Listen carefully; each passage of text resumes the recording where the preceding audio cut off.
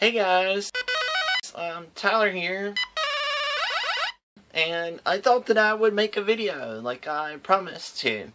I came up with the idea myself, of course, like I thought I would, because, you know, nobody wants to help me. They know that I'm the idea maker and the thinker and all that sort of stuff, so I guess that's why they didn't give me any ideas, so it's okay, I'll forgive you. Truthfully, I would have been making more YouTube videos a lot sooner. And I actually took a long break from YouTube. I took a long break from writing. I took a long break from practicing guitar and making vines, which I recently just started on the other day. And so what I wanted to kind of break down is why exactly I have been away from so much social media.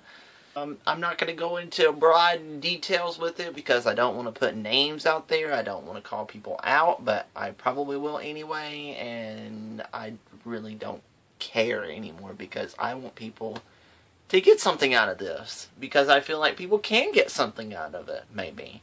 Well, I have a confession to make, y'all. I suffer with depression. Like so many people in the world who are normal people, normal working class people, who have a job, who go to school, who do everything that they can to have a better life, sometimes you just can't help it and you crack. It's that simple. You crack. So what happened is that about 6 months ago, I lost the majority of my friends and what I called back then my support system, but they weren't really a support system now that I look back at it. Pretty much these people were really toxic for me, and that's probably why I suffer with depression, is because I bottled it in every time I'd hang out with them and stuff, and it bothered me, because they would say things to me that offended me, they would do things to me that offended me, and they would talk their mouths off in front of me and behind me. A lot of people ask me, they say, how do you deal with bad friends? Okay, I'm really close with these people, I've known them for years, but I get the feeling that they're talking crap about me behind my back.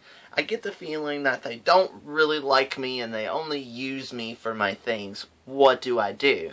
And my answer to that, if somebody asked me that now, would be, say bye-bye to them, because they're terrible people. Awful, terrible, horrible, trash, garbage, you name it. Because no friend, absolutely no friend at all, should be, one, taking advantage of you, number two, making you feel like you're trash, and number three, shouldn't make you feel like there's these little suspicions in your brain that, oh, maybe they're talking crap about me, or maybe they're saying stuff about me behind my back, or maybe they really secretly don't like me and they only use me because I have a swimming pool in my backyard. It should pop into your head that, hello, these are terrible people. But if you were in the situation that I was in, you weren't thinking that. You were just thinking, oh my God, you know, what is wrong with me? You get these thoughts in your head and you're just thinking to yourself, what is the matter with myself? What did I do to deserve this? What did I do to them to make them act like that toward me? And then it just keeps getting worse and worse and worse and worse. You're hearing all these lies that they said about you. They're going behind your back. They might even be flirting with somebody that you really like, that you told them that you liked. And then that's when you go, I'm done. I can tell you right now that, you know, it has been a rough process for me as somebody who has been extremely strong, if I must say so myself, throughout the majority of my teenage years. I was bullied. I was picked on a lot. And people called me names. And, you know, for someone who went through that, sure, I had my moments. I cried myself to sleep at night like most kids do when they're bullied. Trust me. But, you know what I did? I got up from that bed right here. And I said, it's 7 o'clock. It's time for me to go to school now. I need to get dressed. I need to brush my teeth. I need to go use the bathroom. And I need to get out and wait for the bus. I am so thankful that I was a strong individual, that I got up every morning, and I did it the same thing last year when I dealt with all this crap. I look myself in the mirror and I, fix my hair and stuff, and I'm brushing my teeth and washing my face, and I look at myself and I go, Tyler, at least you look pretty today. You don't really notice the sadness, now do you?